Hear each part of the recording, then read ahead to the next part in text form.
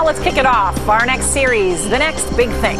From cool new phones to the latest in life-saving devices, we're going to look at the gadgets that are going to have everybody talking and maybe spending, hence trading. Today we kick it off with tablets. Some say they could be the death blow for the old laptop. Can't see mine, but it's here, and gosh, this thing's basically dead anyway.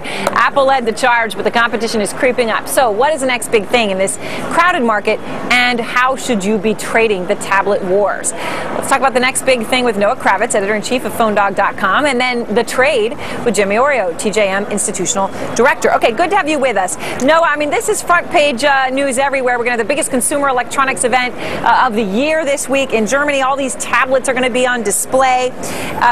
Is there a real competitor coming out to the iPad?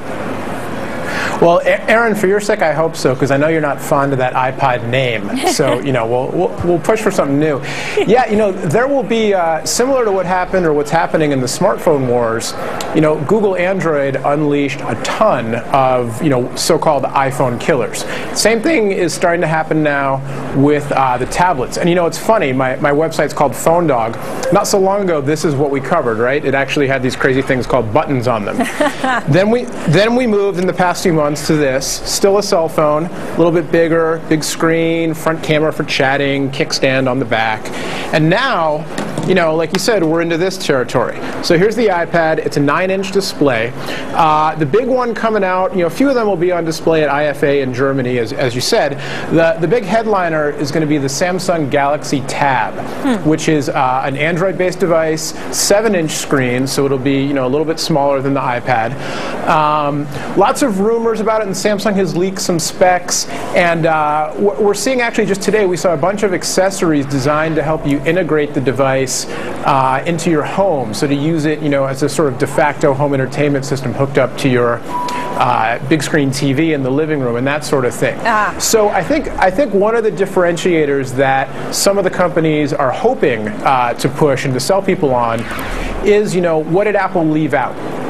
Front-facing camera for video chat, easy ways to dock it into, you know, your other products, the rest of your lifestyle, high-definition video, that sort of thing. So these are some of the things that you know, these other companies are hoping will really create a tablet war, and not just this sort of Apple effect where they sold 3 million, right, everybody who's going to buy one bought one, and we're done. All right, so I want to get your sense of what might be, or everyone says is a category killer, Noah. But first, Jimmy Oreo, how do you trade this? I mean, you know, we've got lots of these coming out. Samsung, as Noah was saying, has one. Toshiba, Motorola, Dell, Samsung. A lot of big companies are in this space.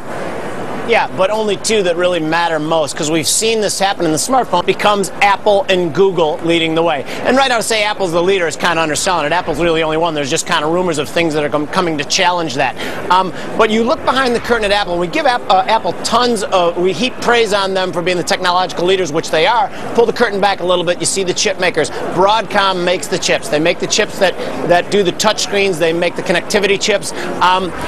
Is everything going that way? Forrester Research did a poll saying that more people plan on buying a tablet in the next year than they do a computer, a netbook, or a notebook. Wow. Yes, it's that way. And the whole thing with 3PAR, the bidding war over 3PAR, the cloud is to facilitate the mobile devices as well eventually too. So absolutely it's going to be the thing. Broadcom is a company with zero debt, $2.5 billion of cash on its books. They had a key reversal day on Friday. They made a lower low and then a higher high and closed strong. They're having a little bit of difficult time today, but that's still a pretty good buy signal to me on Friday. Pretty amazing. We're all going to be using these touches, so we get used to them. No question about it. I wonder, you know, producer Robert Ham was saying once, he said, what's going to happen when all these touch screens, you know, sort of, sometimes they freeze up and stuff. You know, they all might just die at once and then have to have a big replacement cycle.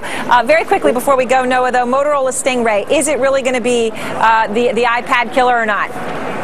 Well, you know, talking about chip makers, that's going to be powered by NVIDIA, and they've been showing stuff off in prototype form for a few years that's been very impressive.